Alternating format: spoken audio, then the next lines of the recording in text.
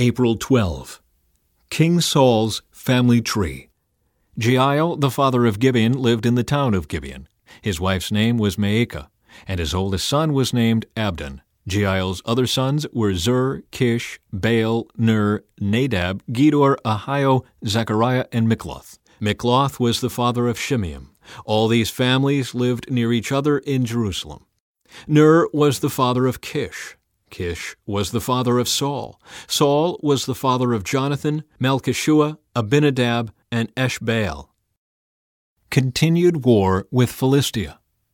Saul was 30 years old when he became king, and he reigned for 42 years. Saul selected 3,000 special troops from the army of Israel and sent the rest of the men home. He took 2,000 of the chosen men with him to Michmash and the hill country of Bethel. The other 1,000 went with Saul's son Jonathan to Gibeah in the land of Benjamin. Soon after this, Jonathan attacked and defeated the garrison of Philistines at Geba. The news spread quickly among the Philistines. So Saul blew the ram's horn throughout the land, saying, "Hebrews, hear this! Rise up in revolt!" All Israel heard the news that Saul had destroyed the Philistine garrison at Geba, and that the Philistines now hated the Israelites more than ever. So the entire Israelite army was summoned to join Saul at Gilgal. The Philistines mustered a mighty army of 3,000 chariots, 6,000 charioteers, and as many warriors as the grains of sand on the seashore. They camped at Michmash east of Beth-aven.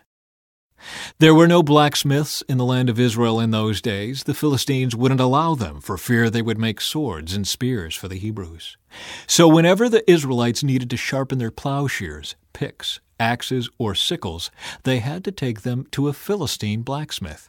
The charges were as follows: 1/4 of an ounce of silver for sharpening a plowshare or a pick, and 1/8 of an ounce for sharpening an axe, a sickle, or an ox goad. So on the day of the battle, none of the people of Israel had a sword or spear except for Saul and Jonathan. The pass at Michmash had meanwhile been secured by a contingent of the Philistine army. The men of Israel saw what a tight spot they were in, and because they were hard-pressed by the enemy, they tried to hide in caves, thickets, rocks, holes, and cisterns. Some of them crossed the Jordan River and escaped into the land of Gad and Gilead. Saul's disobedience and Samuel's rebuke. Meanwhile, Saul stayed at Gilgal, and his men were trembling with fear.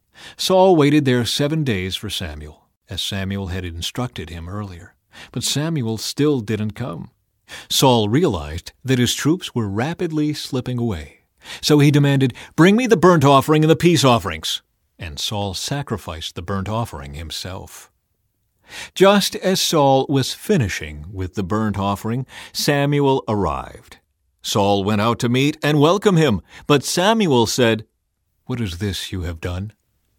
Saul replied, "I saw my men scattering from me, and you didn't arrive when you said you would, and the Philistines are at Michmash ready for battle. So I said, the Philistines are ready to march against us at Gilgal, and I haven't even asked for the Lord's help. So I felt compelled to offer the burnt offering myself before you came." "How foolish," Samuel exclaimed. "You have not kept the command the Lord your God gave you. Had you kept it, the Lord would have established your kingdom over Israel forever. But now your kingdom must end, for the Lord has sought out a man after his own heart. The Lord has already appointed him to be the leader of his people, because you have not kept the Lord's command." Israel's military disadvantage. Samuel then left Gilgal and went on his way, but the rest of the troops went with Saul to meet the army. They went up from Gilgal to Gibeah in the land of Benjamin. When Saul counted the men who were still with him, he found only 600 were left. Saul and Jonathan and the troops with them were staying at Geba in the land of Benjamin. The Philistines set up their camp at Michmash. 3 raiding parties soon left the camp of the Philistines. One went north toward Ophrah in the land of Shul, another went west to Beth-horon, and the third moved toward the border above the valley of Zeboim near the wilderness. Jonathan's daring plan. One day Jonathan said to his armor-bearer, "Come on, let's go over to where the Philistines have their outpost." But Jonathan did not tell his father what he was doing. Meanwhile, Saul and his 600 men were camped on the outskirts of Gibeah, around the pomegranate tree at Migron. Among Saul's men was Ahijah the priest, who was wearing the ephod, the priestly vest. Ahijah was the son of Ichabod's brother Ahitub, son of Phinehas, son of Eli, the priest of the Lord, who had served at Shiloh. No one realized that Jonathan had left the Israelite camp. To reach the Philistine outpost, Jonathan had to go down between two rocky cliffs that were called Bozez and Sina. The cliff on the north was in front of Michmash, and the one on the south was in front of Geba. "Let's go across to the outpost of those pagans," Jonathan said to his armor-bearer. "Perhaps the Lord will help us, for nothing can hinder the Lord. He can win a battle whether he has many warriors or only a few." "Do what you think is best," the armor-bearer replied. "I'm with you completely, whatever you decide." "All right then," Jonathan told him. "We will cross over and let them see us. If they say to us, 'Stay where you are or we'll kill you,' then we will stop and not go up to them. But if they say, 'Come on up and fight,' then we will go up. That will be the Lord's sign that he will help us defeat them." When the Philistines saw them coming, they shouted, "Look, the Hebrews are crawling out of their holes." Then the men from the outpost shouted to Jonathan, "Come on up here, and we'll teach you a lesson." "Come on, climb right behind me," Jonathan said to his armor-bearer, "for the Lord will help us defeat them." So they climbed up using both hands and feet, and the Philistines fell before Jonathan, and his armor-bearer killed those who came behind them. They killed some 20 men in all, and their bodies were scattered over about half an acre. Suddenly panic broke out in the Philistine army, both in the camp and in the field, including even the outposts and raiding parties.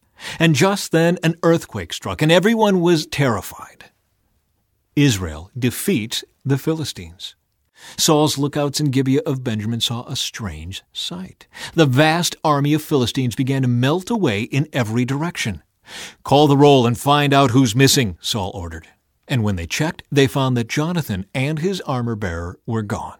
Then Saul shouted to Ahijah, "Bring the ephod here." For at that time Ahijah was wearing the ephod in front of the Israelites. But while Saul was talking to the priest, the confusion in the Philistine camp grew louder and louder. So Saul said to the priest, "Never mind, let's get going." Then Saul and all his men rushed out to the battle and found the Philistines killing each other. There was terrible confusion everywhere. Even the Hebrews, who had previously gone over to the Philistine army, revolted and joined in with Saul, Jonathan, and the rest of the Israelites. Likewise, the men of Israel, who were hiding in the hill country of Ephraim, joined the chase when they saw the Philistines running away. So the Lord saved Israel that day, and the battle continued to rage even beyond Beth-aven. Saul's foolish oath. Now the men of Israel were pressed to exhaustion that day because Saul had placed them under an oath, saying, "Let a curse fall on anyone who eats before evening, before I have full revenge on my enemies." So no one ate anything all day, even though they had all found honeycomb on the ground in the forest. They didn't dare touch the honey because they all feared the oath they had taken.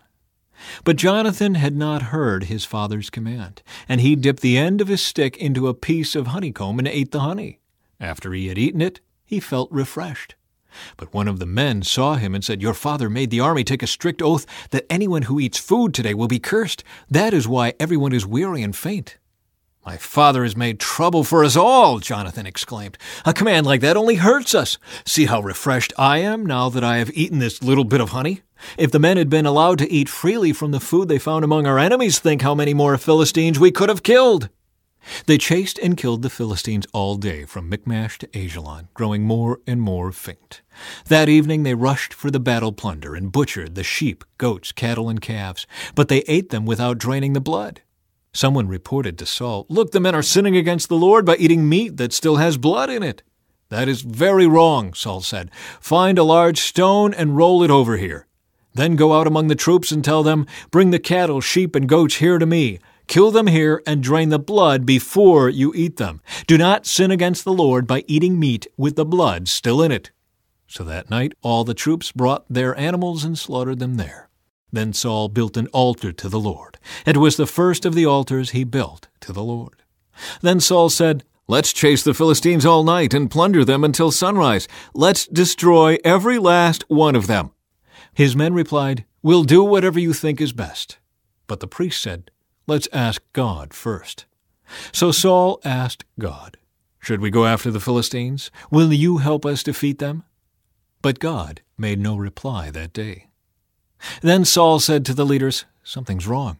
I want all my army commanders to come here. We must find out what sin was committed today. I vow by the name of the Lord who rescued Israel that the sinner will surely die, even if it is my own son Jonathan." But no one would tell him what the trouble was. Then Saul said, "Jonathan and I will stand over here, and all of you stand over there." And the people responded to Saul, "Whatever you think is best." Then Saul prayed, "O Lord, God of Israel, please show us who is guilty and who is innocent." Then they cast sacred lots, and Jonathan and Saul were chosen as the guilty ones, and the people were declared innocent. Then Saul said, "Now cast lots again and choose between me and Jonathan." And Jonathan was shown to be the guilty one. "Tell me what you have done," Saul demanded of Jonathan. "I tasted a little honey," Jonathan admitted. "It was only a little bit on the end of my stick. Does that deserve death?" "Yes, Jonathan," Saul said. "You must die. May God strike me and even kill me if you do not die for this." But the people broke in and said to Saul, "Jonathan has won this great victory for Israel. Should he die? Far from it. As surely as the Lord lives, not one hair on his head will be touched, for God helped him do a great deed today." So the people rescued Jonathan, and he was not put to death. Then Saul called back the army from chasing the Philistines, and the Philistines returned home. Saul's military successes. Now when Saul had secured his grasp on Israel's throne, he fought against his enemies in every direction, against Moab, Ammon, Edom, the kings of Zobah, and the Philistines. And wherever he turned, he was victorious. He performed great deeds and conquered the Amalekites, saving Israel from all those who had plundered them. Saul's sons included Jonathan, Ishbosheth, and Malchishua. He also had 2 daughters, Merab, who was older, and Michal. Saul's wife was Ahinoam, the daughter of Ahimaaz. The commander of Saul's army was Abner, the son of Saul's uncle Ner. Saul's father Kish and Abner's father Ner were both sons of Abiel. The Israelites fought constantly with the Philistines throughout Saul's lifetime. So whenever Saul observed a young man who was brave and strong, he drafted him into his army.